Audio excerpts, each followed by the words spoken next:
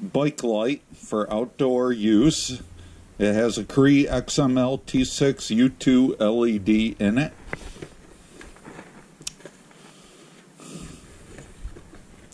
Now, a lot of people complain about these cheap bike lights. This light by Security Aim ran me approximately less than $30.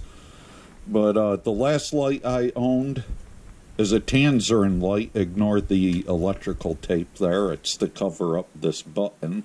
The light at nighttime really bothers me when the outside is very dark. The tangerine light has lasted me well over a year. I've used it in temperatures below 0, and the battery still works fine.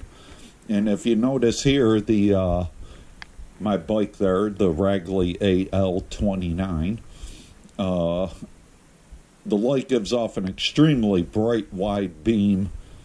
I think I purchased this light for around $35. It has the original battery pack, which I keep in a Ziploc, and I use it mostly as a headlamp because the light head is light in weight, and it's just a perfect light. You got 1, 2, 3, flashing mode, and SOS mode. And that door is about 18 feet away, so it works really good. The battery itself on high beam, this light will last you over 3 hours on high beam, depending on the outside air temperature. Outside air temperature always affects lithium-ion batteries. Back to the Security Aim light. It comes with a head strap, as most bike lights today do. Your battery charger. The lithium-ion battery pack is a little hefty. It's about twice the weight of this, so it's an 8-cell battery pack. It takes about a full 6 hours to charge when you deplete the battery, so don't forget to plug it in.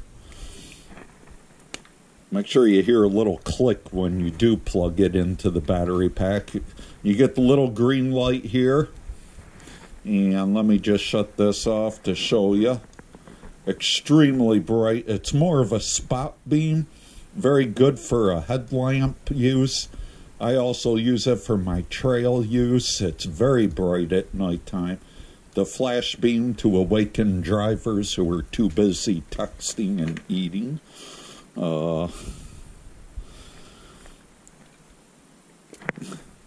When you're not using the light or you're going to park it for a while somewhere, please make sure to take this light, unplug it, and take it with you. Because if you lock your bike up at a shopping mall, movie theater, fast food joint, somebody is going to take it. And it's very easy just to rip this right off the handlebars because there's a lot of jerks out there in the world. And if you don't have the battery pack and they take that instead, a lot of good the light head is going to do you. So, like I said, if you're going to lock your bike up in a public place and you have your light on, the bike attached to it, please take the light head off. Especially if you got an expensive light, just not worth it. But as you can see, it's got 5 LEDs. It's a good sized light head.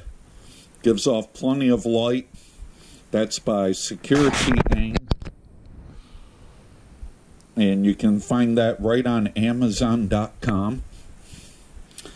And like I said, for less than $30, you really cannot complain with what you're getting. This light, my tangerine light, lasted me over a year and a half. Still works perfectly. I'm hoping the same for this light, and I use my bike lights every single night of the year. So not bad for $30. So check it out.